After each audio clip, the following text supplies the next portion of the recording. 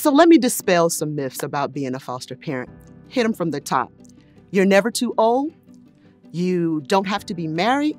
You don't have to be rich. And you don't have to own your own home. We have some amazing foster parents who are empty nesters. They've raised their children to adulthood. We have some amazing foster parents who are single, have never been married, and they are incredible foster parents.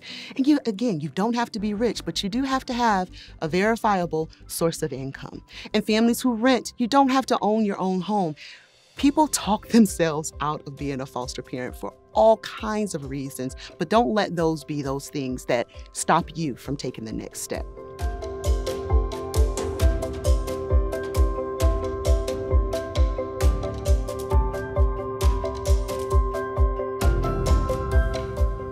For as long as I can remember, God has put being a foster parent on my heart. So the first memory I have is being 16, and as women, a lot of times people ask you about like being a mom and like all of that stuff. And I always wanted just to be a foster parent.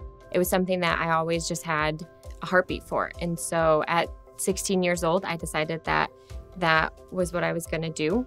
Along the way of becoming licensed, I met my now husband. Well, I got licensed in January of 2018, and we got married in June of 2018. We have loved 9 children in the last 3.5 years, and we currently have placement of 4 boys, ages 6, 8, 10, and 10.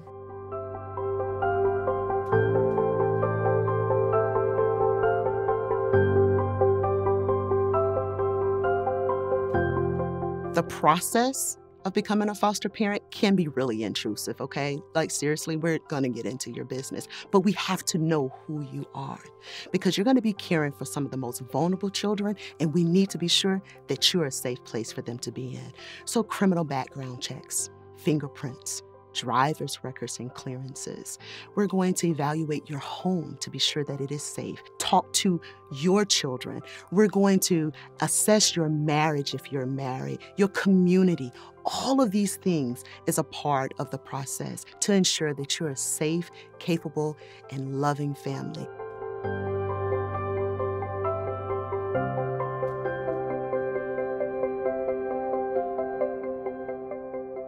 The licensing process takes time, and it takes a lot of thoughtfulness. It takes being willing. A lot of times people will look at the process and say this is a lot of work. Doing your training hours is a lot, but when you can look at it through the eyes of you're taking care of children who need someone with that intentionality and with that time, then it becomes really easy to do. It has been such a blessing to be licensed through Bethany Christian Services for a multitude of reasons. The support, just like emotional support that our caseworkers have been able to give us if I'm having a crisis moment with one of my children, or I have questions about something, I can call and I know they're going to be on the other end of the line. I know I can send a text message and I'm going to get a response. Through the pandemic, I got involved in a virtual support group. I have grown my support network even more in meeting more foster parents who have gone through similar situations, who can offer advice or who can just be with me and validate the things that I'm going through.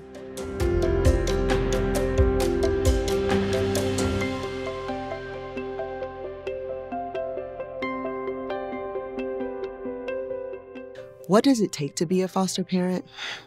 It takes a whole lot of love, a whole lot of patience, a whole lot of compassion, a willingness to make yourself second and make the children and their families primary in this work that you're doing.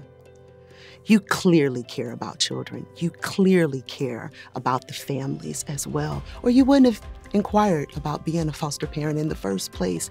You know that children thrive in loving families. I'm a foster parent because I know that that's God's call of the church and call of His people to step up into the gap and be there for those children and those families. I'm a foster parent because I know there's a need. There's a crisis of not having enough foster parents to care for the number of children coming into the system. Love looks like being with your child, being with them wherever they're at. in those really hard times of their life, in their mad times, in their sad times, being there and not trying to fix them, but just be with them. Sometimes can be a really hard concept for parents in general or foster parents, but not trying to push them along past their feelings, but creating a space where you can sit with their feelings is really important in validating what they've gone through.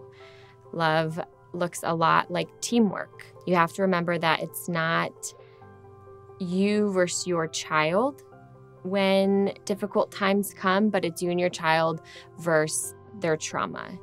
And when you can have that teamwork perspective, that changes your whole atmosphere of your home and the healing environment that you can create.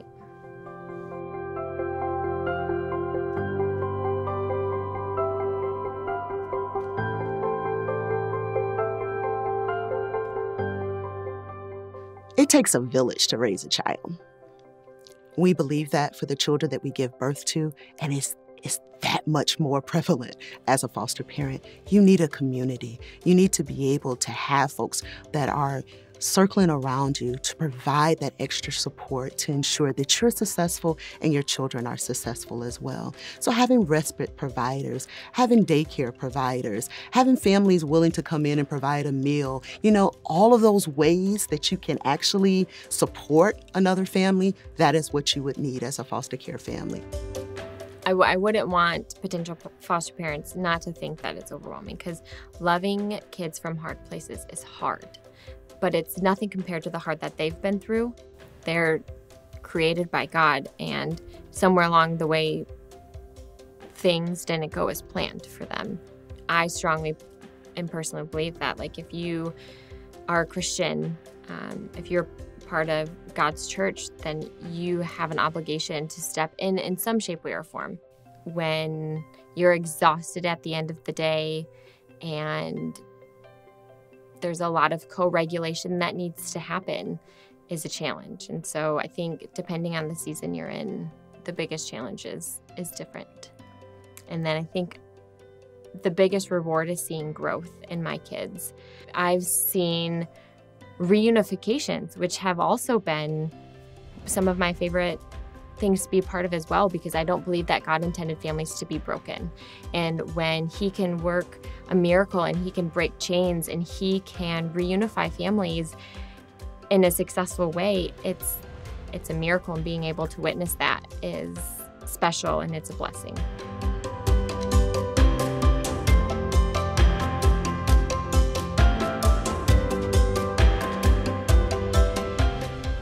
It's said about foster care, it's the toughest job that you will ever love.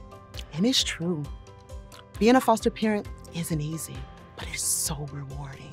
And again, so thankful that you took this opportunity to learn a little bit more. If you're ready to learn more about being a foster parent, please visit our website at bethany.org/foster series, or continue watching this video series to learn more about being a great foster parent.